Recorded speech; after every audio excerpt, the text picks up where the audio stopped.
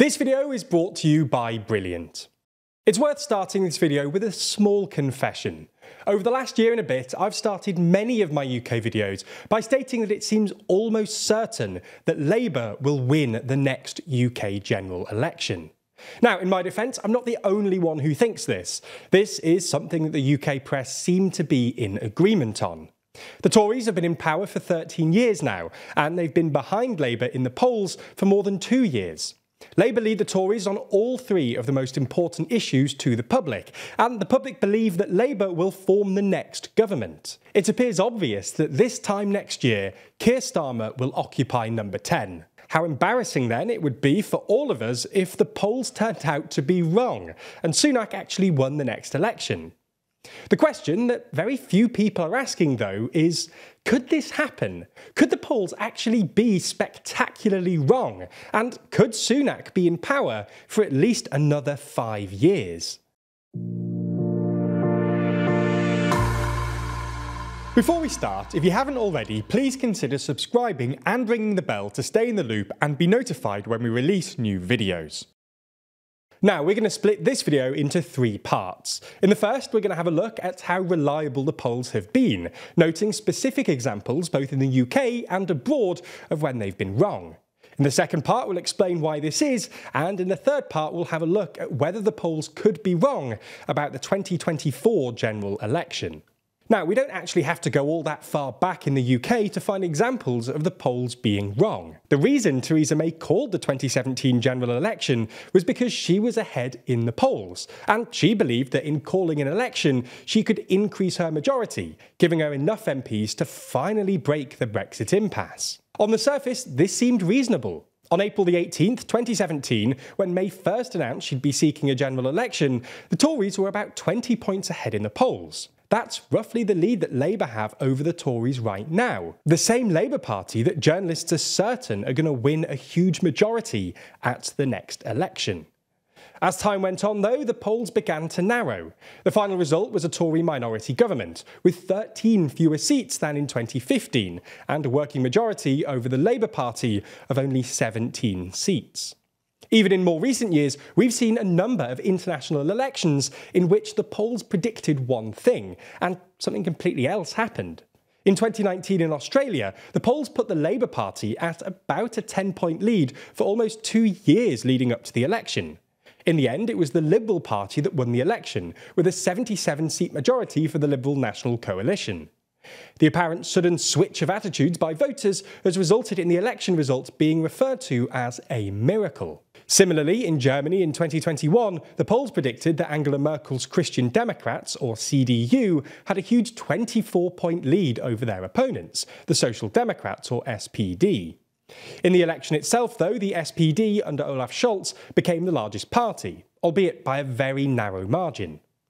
This election became another example of the polls saying that one party was storming ahead and the final election results proving something completely different. So while many of us rely on polls to give us an indication of what will happen in the upcoming elections, and we treat them as if they're a deeply reliable indicator, there are recent examples of why this hasn't been the case. So why can the polls be wrong? Well, it's worth first understanding what polls are. They're an indication of what voters want at only the moment in which they're conducted. Sure, they're an indication of how people will go on to vote in the election, but when little effort is put into emphasising that they're only an indication, people can assume that they have more predictive power than they actually do. This can lead people to claim that the polls are wrong, when actually voter attitudes have simply shifted in an election campaign, or voters thought that they wanted one party, and on election day, when the moment actually arises, they realise they want something else.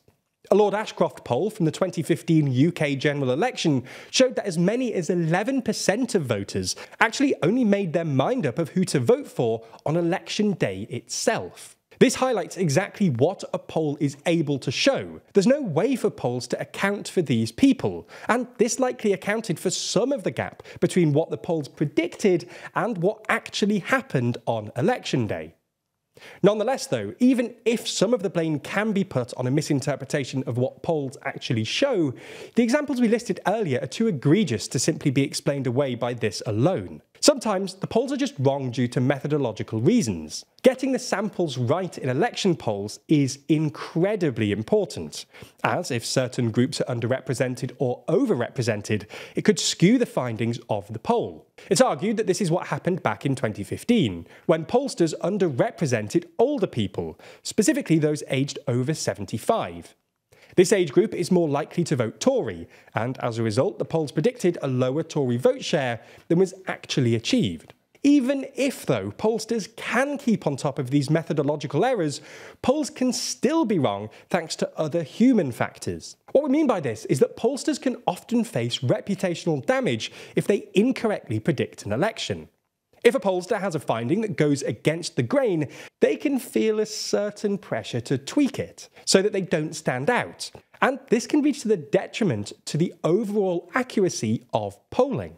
All in all, polls can be wrong for 3 reasons then: a misunderstanding of what they can be used for, methodological errors, and just plain human errors. So, on to the last part of this video. Could the polls be wrong about the 2024 UK general election? Now, historically speaking, the polls have been less successful at predicting the Labour vote share rather than the Tory one. Writing for the LSE blog, Professor Paul Whitterly has used election polls and actual election results from 1945 to 2019 to produce a correlation at different time intervals before an election.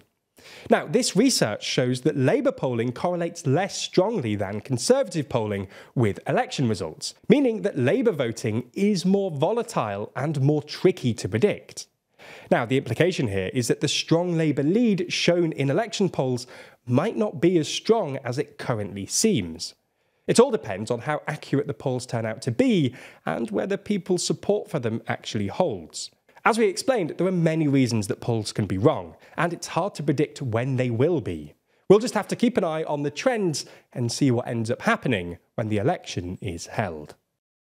As we step into 2024, many of us are contemplating our New Year's resolutions, always looking to improve ourselves and learn more about the world around us. And while our content is always a good starting point, a lot of stuff we talk about can seem pretty complicated, especially when we dive into analytics and detailed data. But luckily there's a fun and easy way to learn more, which also doesn't cost thousands of dollars or take years and years of schooling. That's because Brilliant is the best way to learn maths, data science and computer science interactively. And the good thing is, it doesn't take long to learn either.